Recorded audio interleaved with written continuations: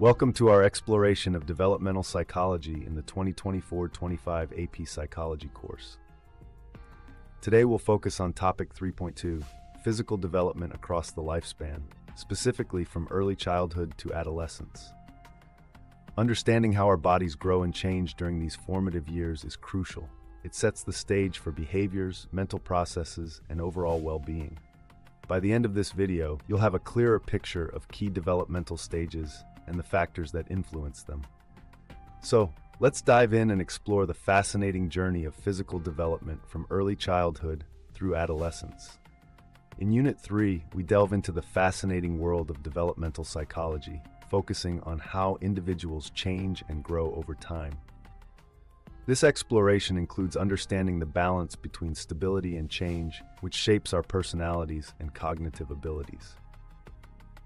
One of the key areas we'll examine is the nature versus nurture debate.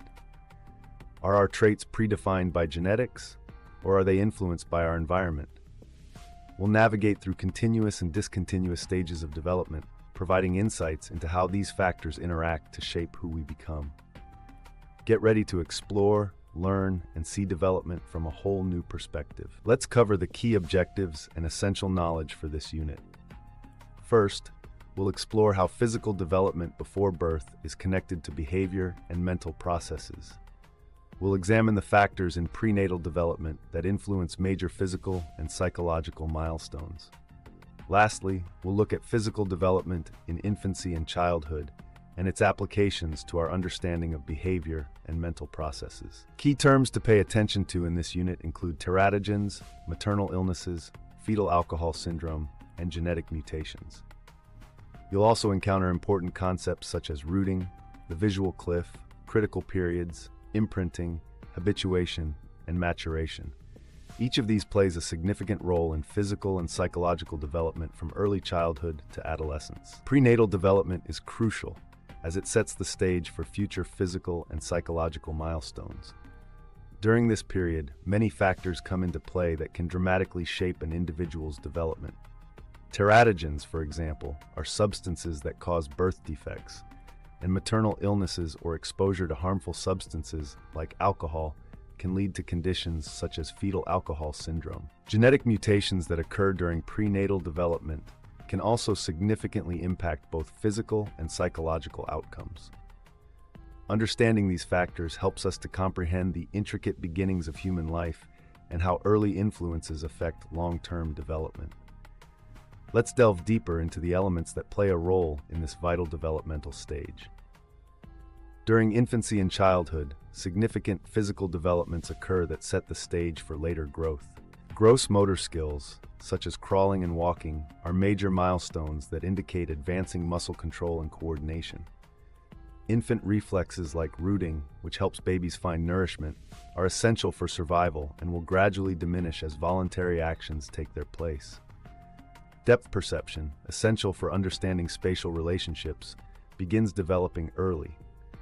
The visual cliff experiment shows that infants can perceive depth, highlighting their growing perceptual abilities. These physical changes are fundamental, providing the foundation for cognitive and social development that happens later in life. Understanding these elements gives us a clearer picture of the dynamic changes during these early years. Sensitive and critical periods are key times in development when specific experiences have a significant impact. A sensitive period is a time when the brain is especially receptive to learning new skills, like language learning in early childhood. Critical periods, on the other hand, are narrower windows during which certain abilities must develop, or they might not develop properly at all. For instance, there is a critical period for vision development. If an infant doesn't receive proper visual stimulation during this time, their ability to see could be permanently impaired. Understanding these periods helps us ensure that vital experiences and supports are provided at the right time, laying a strong foundation for lifelong development. Let's define some key terms related to prenatal development. Teratogens are substances that can cause birth defects, and exposure to them during pregnancy can lead to significant developmental issues. Maternal illnesses, like certain infections, can also impact prenatal development, sometimes resulting in severe conditions for the child. Next, we have fetal alcohol syndrome, a severe disorder caused by alcohol consumption during pregnancy. This syndrome can lead to physical abnormalities and cognitive difficulties. Lastly, genetic mutations can occur spontaneously or due to environmental factors, affecting both physical and psychological milestones. Understanding these key terms is crucial for grasping the complexities of prenatal development. Infant reflexes are foundational to understanding early development. The rooting reflex, for instance, helps an infant find nourishment by turning their head toward a touch on the cheek. Another critical experiment, the visual cliff, demonstrates how infants develop depth perception, a key milestone in physical development. Now let's dive into habituation.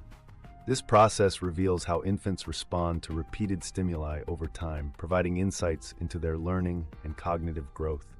By studying these natural responses, we gain vital knowledge about how babies interact with and learn from their surroundings from a very young age. Understanding these concepts helps us appreciate the complexity of human development. For example, recognizing the impact of teratogens can inform public health policies, leading to safer environments for pregnant individuals. By knowing about critical periods, educators can create optimal learning experiences that align with developmental milestones. Additionally, the study of maturation aids in understanding the natural progression of both physical and psychological development. These insights have tangible applications in areas such as public health and education, demonstrating the real-world relevance of developmental psychology. To wrap up, we've covered key concepts in developmental psychology, focusing on physical development from early childhood to adolescence. We delved into prenatal and early childhood development and how these stages impact behavior and mental processes.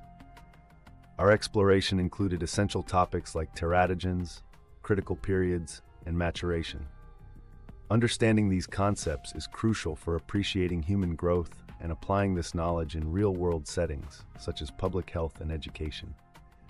Thank you for joining us on this journey. Don't forget to like, share, and subscribe for more AP Psychology content. Stay tuned for more insightful videos. Until next time, keep exploring the wonders of developmental psychology.